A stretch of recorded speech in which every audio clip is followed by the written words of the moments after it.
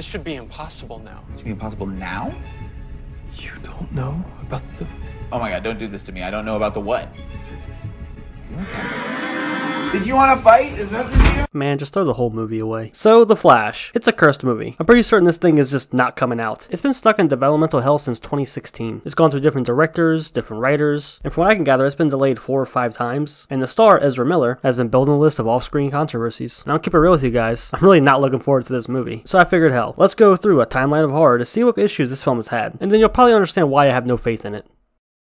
Hello. First of all, how are y'all doing? So from what I can gather, the pre-production started back in 2016 with a release date of March 2018, with Seth Grahame-Smith to write and direct. But not long after, he ended up leaving the project. But apparently they kept the script and the general idea for the story. Then in mid-2016, Rick Famuyiwa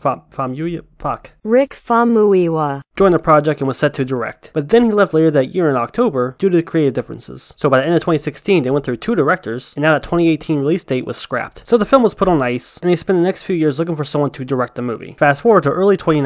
They pick up Christina Hodson to rewrite the movie, and Annie Muschietti to direct. They were now looking at a July 2022 release date. And now they were in the pre-production stages, reworking the script, handling the casting, all that good stuff. But before they could actually start filming, COVID happened in early 2020, delaying all that. But finally they actually got on set and started filming in April of 2021, and finished of October that year. The July 2022 release date was now scrapped, and was instead pushed back to later that year. So now they're looking at like a winter 2022 window. But wait, right before they actually started filming, Ray Fisher, who was set to appear as Cyborg, was removed from the project, after speaking out against the president of DC Films, Walter Hamada. This happened early in 2021, right before filming for the Flash movie started, which of course meant that rewrites would have to occur on short notice. Now fast forward to October 2021's DC Fandom event, and we finally get our first official teaser trailer for the Flash movie. And then, nothing. The most recent update is that the film has now been pushed back again to June 2023. So this project has had many different people just come and went, and has been delayed, pushed back for years. Those reasons alone are more than enough to make me lose faith in this project. But now it comes time to talk about the controversies that the star, Ezra Miller, has gotten himself into.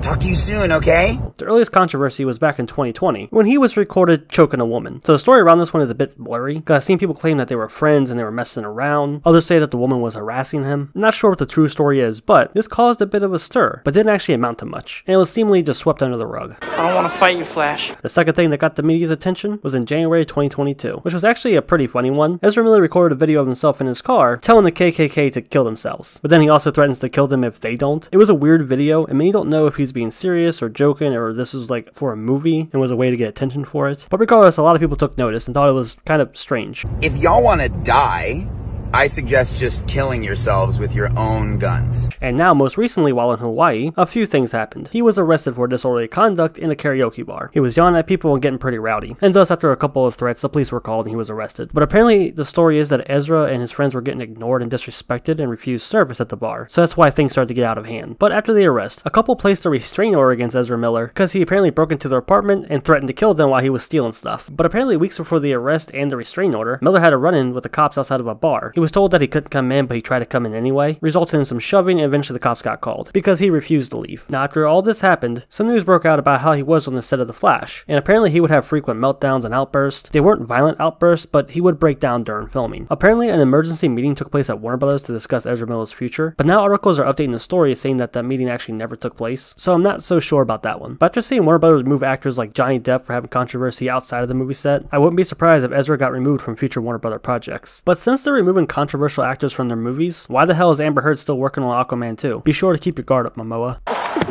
Oh, wow! So as of right now, that's the latest issues with the Flash movie. Numerous directors that came and went. It's been delayed for nearly 5 years now, and Ezra Miller himself seems to be having more and more controversies off set. And after hearing about him having meltdowns while filming, he really needs to seek some help. His behavior has become more unhinged, and I wouldn't be surprised if it gets dropped from future Warner Brothers projects. So all this is why I don't have faith in this movie, and why I think it's a cursed film. And it seems like it's destined to stay in developmental hell. And with the rumors that this movie will apparently be used to reboot the DCEU and to introduce the multiverse, that means that even if Ezra Miller is dropped from the future projects, they could just easily cast someone else to be the Flash, and just use someone else like Wally West. But that's just a theory. I'm just ready for this movie to get released and just get it over with. It really has the makings of a disaster. But yeah, I think we're all up to speed. That's why I think it's a cursed movie, and I'm not excited for it. But I'm curious. Leave a comment, let me know if you're excited for the Flash movie. And what do you think Ezra Miller's future will be in the Flash films or other Warner Brothers projects? They're gonna let him go? They're gonna keep him around? Leave a comment, let me know what you think. And of course, if you enjoyed the video, go and drop a like on it. Thanks for watching. Keep doing exactly what you're doing right now, and you know what I'm talking about.